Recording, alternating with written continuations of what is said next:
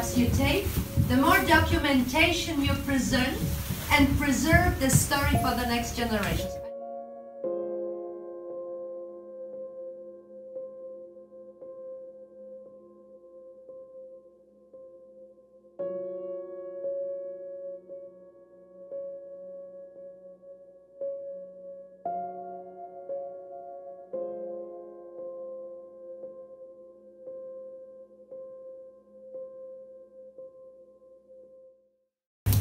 You'll then go to a spot at Gross-Rosen that you have not seen, a type of spot in a camp that you haven't seen before. Gross-Rosen was a working quarry, and it is a grim place.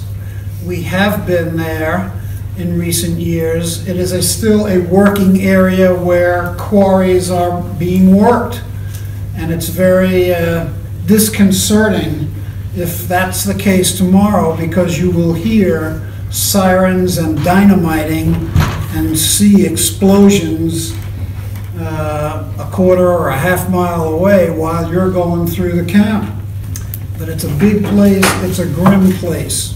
Numerically, it pales in comparison to some of the other places that you have seen. It's probably the smallest place you've been in numerically. About 65,000 people passed through this camp, and 1/3 of them did not survive. There is a video right up front with a survivor that talks about the hell that was Gross-Rosen. And last but not least, at the far end of the camp, the goal was to move all of the killing apparatus from Auschwitz to Gross-Rosen and keep killing people there. But the Red Army came too quick, so the killing apparatus that you saw at Birkenau was dynamited and was never moved to Gross-Rosen. But at the far end of the camp, the last section of Gross-Rosen, and it's on an incline, was called Little Auschwitz. It was the space where all those people were going to be taken. Could observe prisoners, so they needed to probably sign a document that when they are going back home, when the work is over for them, they won't be spreading information about what they witnessed during the time they worked here. Of course, they worked in separate groups because official propaganda was telling that concentration camps are inhabited by very dangerous criminals, by communists, by enemies of the Reich, that civilians should be actually very alert of, and they couldn't have any possible contact. But civilians could see these enemies of the Reich, they could see how they look. Probably Germans realized that then the propaganda may actually look completely false. So people needed to oblige, they won't be spreading any information when they are going back home. And of course civilians were paid just as they were before the war. To them conditions did not change. Probably about 1943 the stone becomes building material, and in 1944 they even are producing bricks and decorative tools. People didn't have any medical attention for 2 years. Just in 1942 hospitals were started, and diseases were spreading very quickly and encompassing large amounts of people. Plus the work in here for at least 11 hours on average, with one break to eat dinner that people could leave to the camp and then return. And no breaks for any sort of rest, toilet, and things like this. They were working in constant running, or at least something that could resemble very quick marching, carrying the stones on their backs to flat surface around it. Those that they had to carry could weigh about 40 kilograms, as survivors say. When they were heavier, of course, machines were used to pull them or lift them up. We have just those 6 cranes still preserved from that time. There are still those that, well, civilians operated, but they belonged to the company Deutsche Steinwerke. Of course, prisoners were seeking any way out, and I don't mean escapes. Usually they were suicides. People who lost hope, and in the first years of the war it was very easy, as they say, to lose hopes. Germans were very powerful, their army was very modern, they were conquering country after country. And in Europe, additionally in Eastern Europe, they were opening concentration camps to liquidate people from there in order to make Europe inhabited by Germans. Cooking was in the upper part that was destroyed in the 60s entirely. leaving just the ground floor. So the name kitchen may be misleading in this case, but this is what we actually call this building. But you won't find many differences between each part of the kitchen. It's equipped just as it should be. And containers for food, those 3 next to me, and those 4 smaller ones in the middle. And those 2 thorough which could be used probably for cleaning purposes. Right now the stairs lead nowhere, but I guess it would be good to show that there truly was something linking these 2 parts. Because the only what actually tells that there was an upper part are those round hooks that were supporting water pipes. They look pretty grim to many, and usually school kids are trying to make up stories about people being tortured or hanged in here. But it is just with stone water pipes that were very heavy and needed to be secured like this. I'm sure there was more of this, but just these were visible.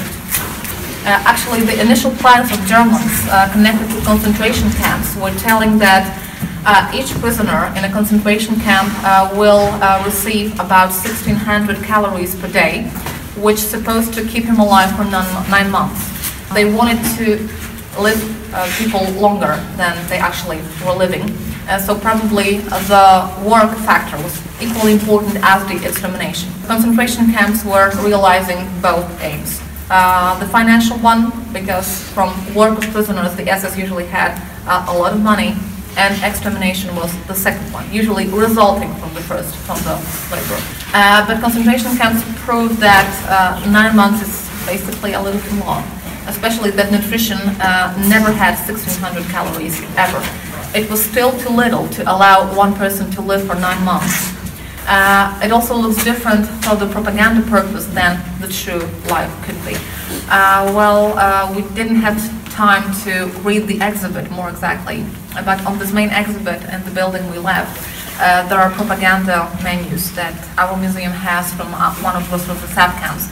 And these propaganda menus have information like that one person per week received 3 to 5 kilograms of potatoes, that meat was distributed at least twice a week, 300 to 400 grams per person.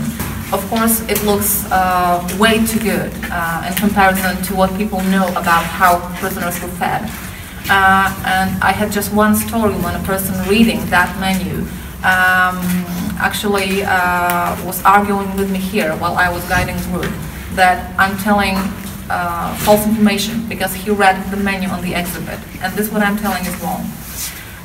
But there is no information that this is propaganda menu. Just if any inspection like Red Cross could have access, they were receiving a paper with how people are fed.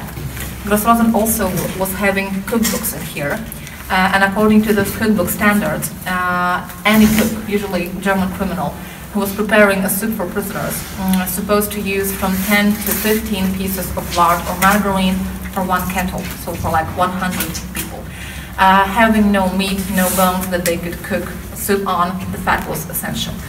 And of course, cook was writing this given amount, 10 or 15 pieces, while in fact, those people who were helping in the kitchen remember 2 tablespoons of butter added to such soup. The rest of this fat was of course disappearing. Usually block officers were bribing cooks to give it to them. Sometimes the SS, because they were fresh calories, they could actually help people going. Prisoners received plain water with some rotten vegetables and no fat at all. These vegetables were bought in local farms. Farmers also had access because they had to drive here. Prisoners were unloading them and farmers were leaving. Of course, they have to also sign something. They won't tell anybody what they saw being here. The camp survivors, the lowest energetical value per 3 meals was 550, reaching 1,000 in some moments. So it truly was contributing very highly to mortality. People rarely lived more than 2 or 3 months, approximately, of course. There are survivors who lived longer than that, even 2 years. It just depended on work and some other factors, also age. The heaviest prisoners very rarely weighed more than 40 kilograms. It was 38, 39 per person, very rarely more than that, if so 40, 41 maybe. As for those Muslim prisoners, in this first period, it was probably over 30% of the total population. So Gross-Rosen offered pretty harsh conditions. As for the weight loss, it could be about 20 kilos in 4 weeks' time. So another 4 weeks, another month could mean that if that person won't starve to death, they will simply become Muslim, who are usually occupying the Rollhall Square, the garbage bins, because next to the kitchen there is one, in search for something that is actually edible. As for cannibalism, I haven't come across any testimony proving that survivors tried. I assume that some of people who work around crematorium might have tried, but nobody speaks openly about that. This what survivors remember mostly, and what I personally heard, is eating the grass from this area. And when I was on springtime with one of the survivors here, I don't know what location was that, but something very official, he said that for the first time, ever since he left Gross-Rosen, he sees how nice it could look like. Because when he was here, everything was great. And of course, eating the grass wasn't legal. People could be persecuted very hard for that, usually with flogging here in public, because the Rollhall Square was also used for public penalties. But it wasn't stopping anybody. Camp really didn't offer much as to extra feeding, and those conditions that people were undergoing really made Gross-Rosen to become one of the hardest, at least in their opinion, places to survive.